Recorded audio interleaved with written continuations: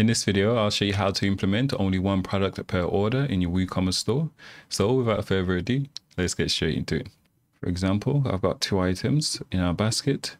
And if we navigate over to the cart page, here we've got this message informing customers that they're only allowed to purchase only one product, okay, per order.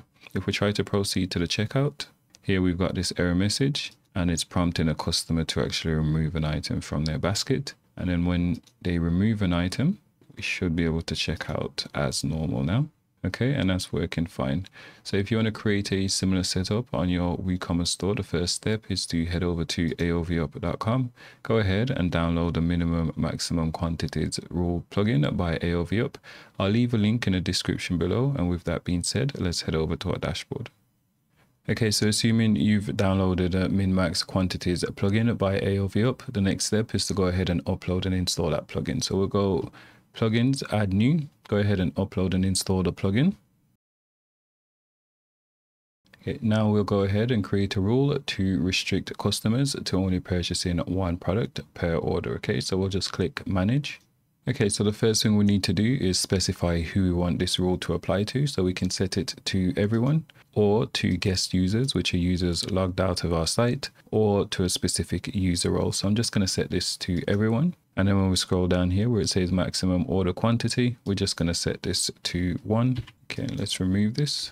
Okay, and then we'll just hit save changes. So with this enabled, customers will only be able to purchase one product per order. Okay, if you wanted to do it on a per category basis, you just navigate to your categories and then you can create a similar rule per category. Okay, so for example, you might have a set of products which are in limited supply. And then for those products, you only want customers to order one item within that category. Okay, so to do that, all we'll do is just click on the category in which we want to edit.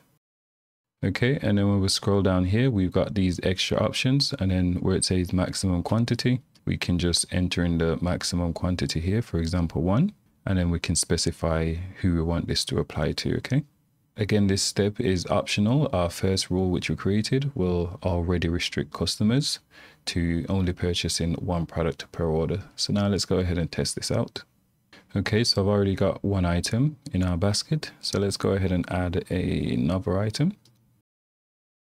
Okay, and then let's view our cart page.